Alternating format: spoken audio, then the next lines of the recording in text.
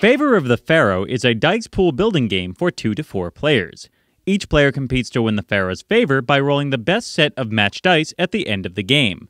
A game takes about 45 minutes. Choose a side for each level bar and place them in descending order. Then choose 4 sets of tiles for each level as shown here. Each stack of tiles should share a color and number with the space on the level bar above it. Place the herder tiles toward the bottom of the display. You can choose tiles for each game any way you like. To quickly randomize them, try the Favor of the Pharaoh app on smartphones. Use the link at beziergames.com. Give each player a start tile. Give each player after the first a number of scarab tokens equal to the number of players who act before them.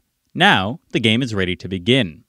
Each player's turn breaks down into 2 phases. First, they roll dice, then they claim a tile. At the end of their turn, the active player can claim 1 tile he or she does not already have. To do so, his or her dice must meet the condition and number shown above the tile on the level bar. But first, the player has to roll her dice. At the start of your turn, roll dice as indicated by this symbol on your claim tiles.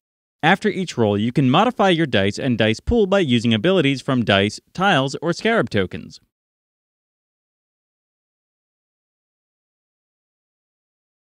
Discard any used tokens and turn used yellow or blue tiles sideways. If you use a red tile, turn it face down. Red tiles can only be used once per game. After modifying your dice, you must lock at least 1 by placing it in your pyramid. You may reroll all remaining dice. This process continues until you decide not to lock any more dice. Then, you choose a tile.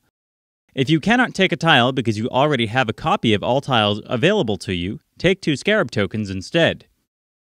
The endgame begins when a player claims the queen tile. To claim the queen, the active player must lock at least 7 dice with identical values. When they do, they indicate the number of dice and their value by placing a die face up at the bottom of their pyramid. Then, players have a final roll-off where each tries to lock the best set of matched dice. A player can beat the current roll by locking more dice with matched values, or by locking the same number of matched dice with a higher value. The player with the best set takes the Pharaoh token. The player who claimed the queen can take 1 final round. Then, the player with the best set of matched dice claims the Favor of the Pharaoh and wins. This has been a Clever Move Quick Play. For more board game information, news, and fun, visit clevermovegames.com.